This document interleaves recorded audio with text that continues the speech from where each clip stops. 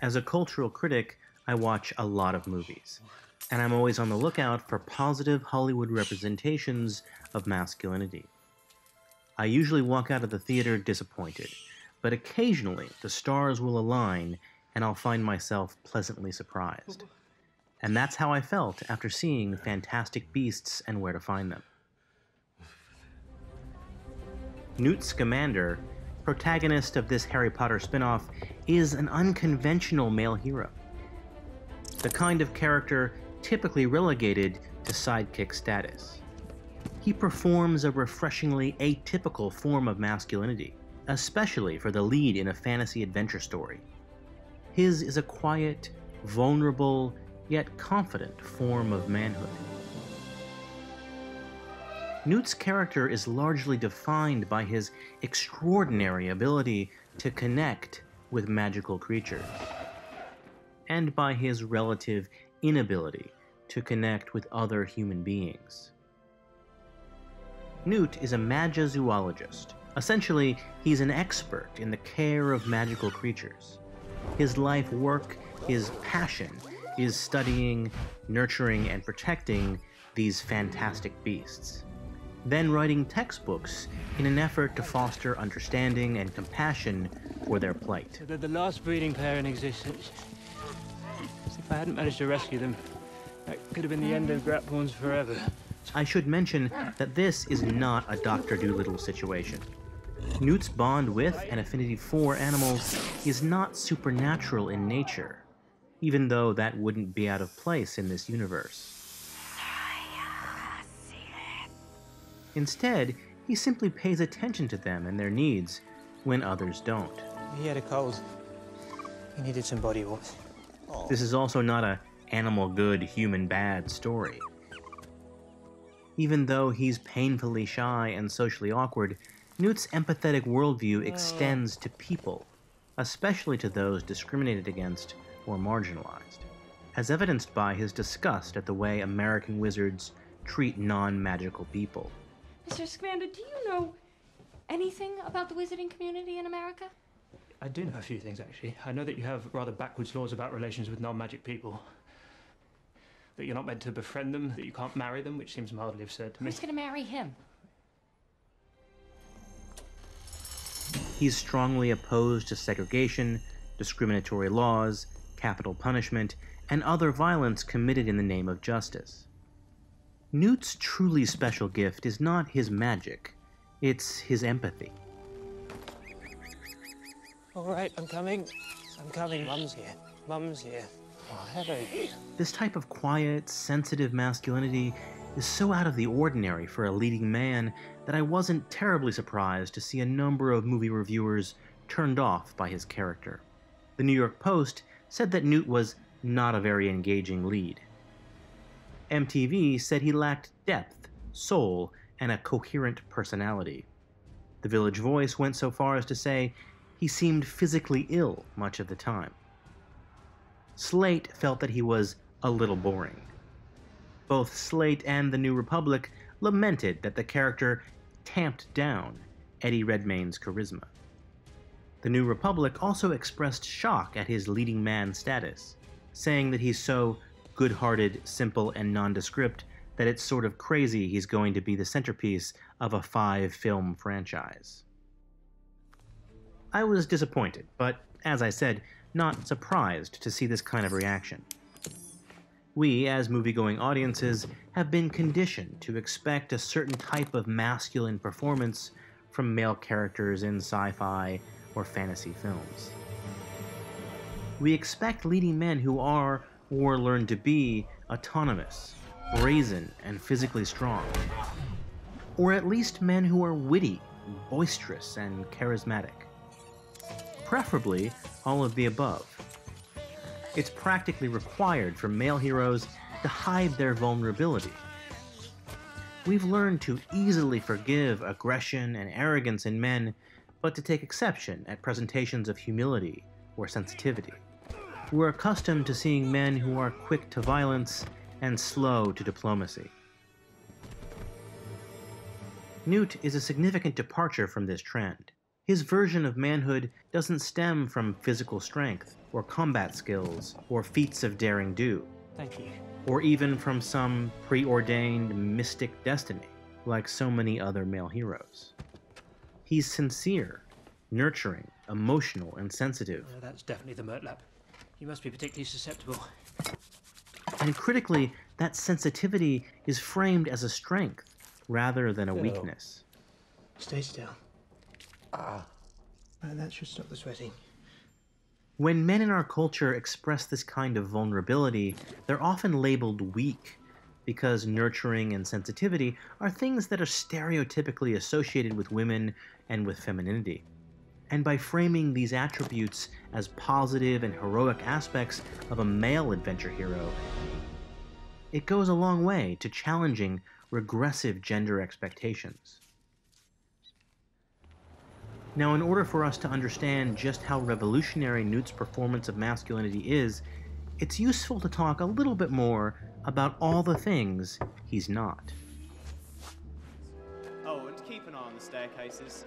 They like to change. Newt is a British wizard who attended Hogwarts School of Witchcraft and Wizardry. But Newt is not Harry Potter. He's a Hufflepuff.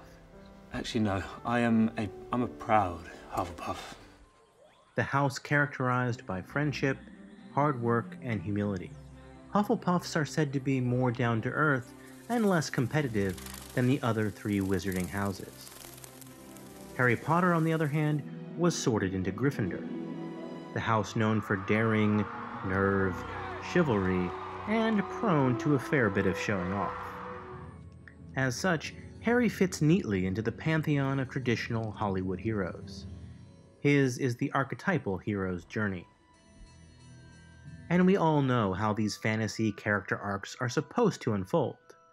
An unsuspecting young man has adventure thrust upon him, and it turns out that he's the only one in the entire universe who can save the world.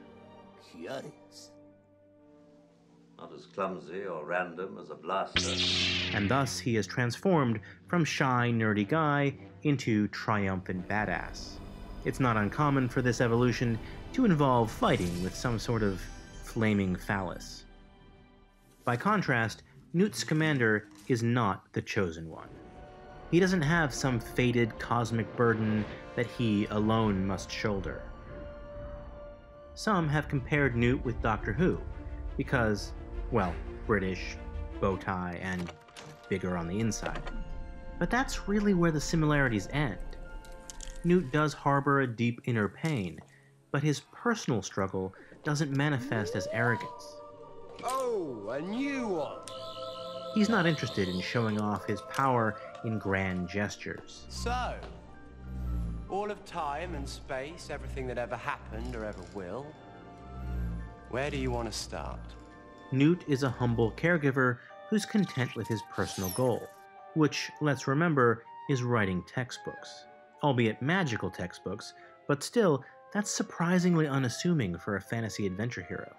This means that, unlike Potter, Newt doesn't possess superpowered magic, nor is he plagued with self-doubt about his abilities or his place in the magical world. Revelio. Well, sit down, Mr. Scamander. He's a grown-up, already confident in his wizarding skills, I'm not gonna poison you. even if he remains uncomfortable around others. And I suspect that this point might be another reason why some critics weren't so fond of this new wizarding protagonist. Can I help you, sir? I think there's an argument to be made that Newt exhibits the characteristics of someone on the autism spectrum. He's awkward in social settings, he doesn't like being touched, he feels intense empathy for others, but has trouble connecting to people and making friends, and careful viewers will also notice his aversion to direct eye contact. The film's narrative never confirms this hypothesis one way or the other. Perhaps this is simply how Eddie Redmayne decided to play the character. But whatever the case, it's a testament to both the writing and the acting that Newt's social anxieties are not framed in the stereotypical ways we've come to expect from Hollywood. Characters like this tend to fall into a few specific archetypes. There's the tormented genius, a brilliant but insufferable character who's intelligent to the point of instability or mental illness, which is often framed as the price he must pay for his extraordinary talent. There's the mad scientist, a whimsical or bumbling character whose weird eccentricities are perhaps endearing to a degree, I'm gonna read your thoughts, but are also played for comedy. And then there's the Sherlock Holmes archetype, a character possessing such a superhuman IQ I said, could you pass me a pen? that it leads to callousness. What when? About an hour ago. And the inability, or perhaps unwillingness, to feel sympathy for other people. Shut up. I didn't say anything. You were thinking. It's annoying. But Newt isn't too lost in his own mind or his own eccentricities to care about or empathize with other people. In fact, quite the opposite. His sensitivity is where he excels. Critically, Fantastic Beasts doesn't frame Newt's social anxiety as an obstacle he must ultimately overcome in order to be a true hero. The narrative doesn't require him to toughen up or learn to be more outgoing. Newt doesn't fundamentally have to change his way of being, and the people who become his friends are those who interact and engage with him on his terms. Come on. Newt does learn and grow over the course of his adventure, but it's a subtle, more interpersonal growth. Everybody knows Newt only kept me around because... He learns to make friends, and he learns to trust them. Newt, why did you keep me around? Because I like you. Because you're my friend. Oh. And establishing these deep human connections is the core of his character development. It's been, Hasn't it?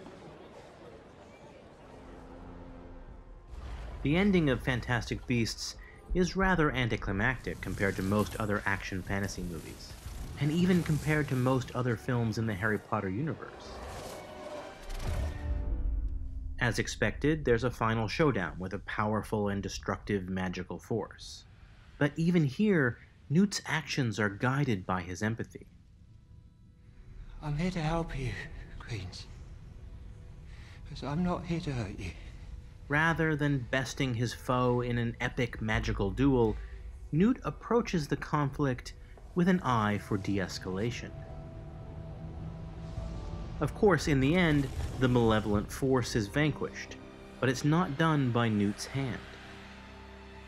Even more surprising, this triumph over evil isn't shown to be a cause for celebration. It is instead framed as a melancholy event. Melancholy because our heroes failed to save the monster. I feel like I might need to say that again. In this movie, defeating the monster is framed as a tragedy because they couldn't save him. A fittingly unconventional conclusion to an unconventional Hollywood fantasy production. It remains to be seen if Warner Brothers has the guts to keep Newt as the protagonist throughout all 5 films in the franchise. For her part, J.K. Rowling has said that Newt will remain the star, at least for the next movie in the series. But within Hollywood, there's no doubt enormous pressure to shift the focus to a character who performs a more traditional and expected type of manhood. The studio has even hinted at demoting Newt's role, and that would be a shame, because we need more movies that center a gentle, empathetic version of heroic masculinity. If you'd like to see more videos related to media and manhood, hop on over to my Patreon page and help fund the Pop Culture Detective Agency.